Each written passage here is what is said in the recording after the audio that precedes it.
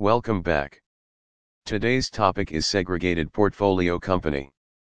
Well, Segregated Portfolio Company or SPC originated in Guernsey and Delaware, but a number of other jurisdictions followed, and they can now be formed in Bermuda, the British Virgin Islands, the Cayman Islands, Anguilla, Ireland, Mauritius, Jersey, the Isle of Man, Malta, Bahrain, Gibraltar, and Samoa.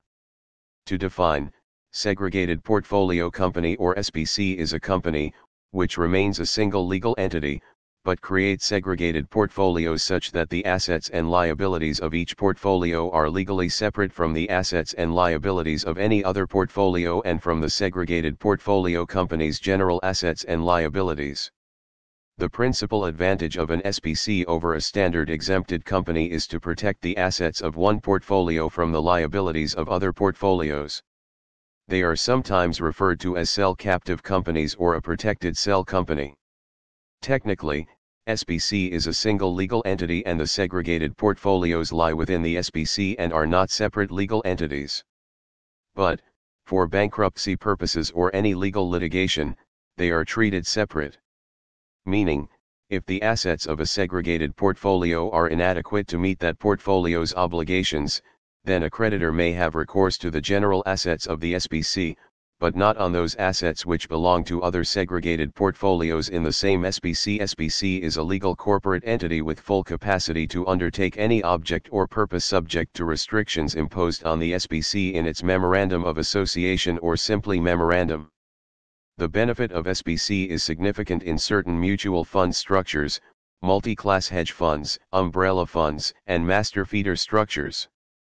By forming an SPC, these structures have ability to set up a statutory ring fence to protect against cross-liability issues between assets and liabilities of the segregated portfolios within an SPC. Further, the segregated portfolio assets comprise assets representing share capital, retained earnings, capital reserves, share premiums, and all other such assets. Going ahead, let us learn the salient features of SPC 1. A segregated portfolio company must include the letters SPC or the words Segregated Portfolio Company in its name. The portfolios should end with the name SP or Segregated Portfolio. 2. An SPC's one or more classes or series of shares may be designated to each portfolio, and the proceeds of issue of any shares so designated must be included in the assets of the relevant portfolio. 3. Principles relating to the payment of dividends or other distributions, and the payment of the redemption or repurchase price of shares, are applied to each portfolio in isolation, so that an SPC may pay a dividend or other distribution in respect of portfolio shares of any class or series regardless of whether a dividend or distribution would be permitted to be paid in respect of any other portfolio. 4. As a portfolio is not a separate legal entity, distinct from the SPC itself or from any other portfolio, the general case law stipulating that a company may not purchase shares in itself applies so that a portfolio it is not able to invest into another portfolio of the same SPC. 5.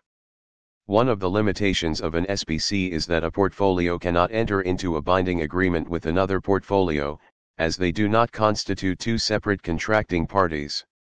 6. An SPC, like any other company, may be wound up voluntarily or by the court. Going ahead, let us learn some of the CDD requirements of a segregated portfolio company. 1. Certificate of incorporation. 2. Constitutional documents, that is, Memorandum of SPC. 3. Binding agreements between SPC and the segregated portfolios. 4. Annual report or financial statements. 5. Identification and verification of directors of an SPC. 6. Complete ownership structure chart of the SPC. 7. Details of the auditor. 8. Identification of anti-money laundering officer of the SPC. 9. Identification of investment manager and details of its controllers and owners, if not regulated. 10. Investment management agreement. 11. Procedural document of SPC. 12. Signature mandate. Going ahead, let us learn the money laundering risks associated with SPCs. 1. The SPCs can involve in Ponzi schemes. 2. The SPC structure can be used to evade taxes. 3. The SPC structure can be used for managing bad assets leading to willful defaults. That's all for today. Thank you. Hope you all now have a fair idea about segregated portfolio company and you may now apply this knowledge to your day-to-day work. Have a nice day ahead. Stay tuned.